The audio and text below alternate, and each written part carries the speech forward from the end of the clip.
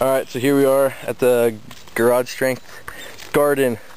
Let's see what we have in the strawberry patch.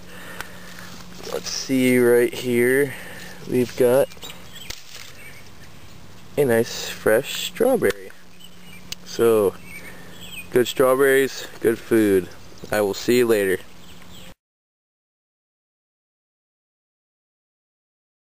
Okay, so here we are back at the Garage Strength garden. I'm going to show you a little trick with tomato plants. Here are our row of tomato plants. We're going to demonstrate how to cut off suckers. The suckers are part of the plant that don't produce tomatoes. The one way to tell is that they do not grow a large amount of hair on them, like fuzz. So this has no fuzz on it. This part here has plenty of fuzz on it. This one does not have any fuzz on it, so you can cut that off. And what happens is more nutrients from the soil go to the part of the plant that produce the tomatoes, so you get a higher yield of tomatoes in a healthier plant, and they taste better, and it's easier to pick when it comes to be picking time. If you have any questions, just email me, dane@garagestrength.com.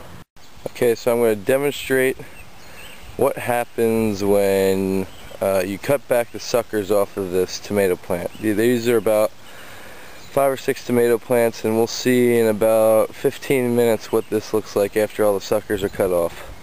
Okay, and here's what happens after the suckers all get cut off. The plant opens up and enables more sunlight and more nutrients to go to the rest of the tomato plant that actually grows the tomatoes, and it helps put forth more energy to fight off pests and bugs and any possible diseases. So feel free to send me an email to ask questions about cutting off tomato suckers. Okay, here we are at the Garage Strength garden.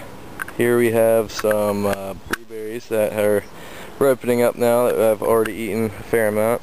They go all the way down to the end, and I'll show you some other stuff shortly. Okay, here's our extremely large rhubarb patch. So we can combine the fresh strawberries that we picked with the fresh rhubarb. Make a nice rhubarb pie. Okay, so here we are back at the garden, and right in front of us we have Swiss chard, which is loaded with tons of antioxidants and vitamin A. It's extremely tasty, goes well with butter and garlic, and it's just a great meal, or a good addition to a good meal.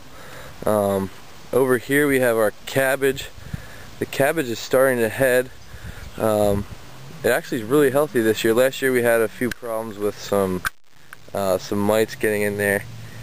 And we have some carrots here.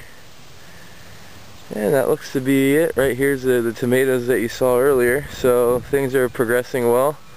I will give you some more updates later on.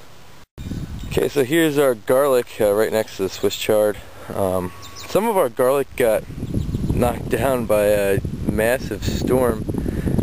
We decided to pick some of it here. Here's one right in front of us, and it's still good, and it's great with the Swiss chard.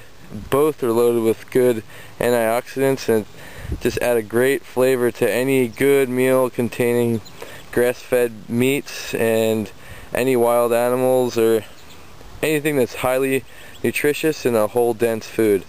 I'll have some more updates in the future. See ya.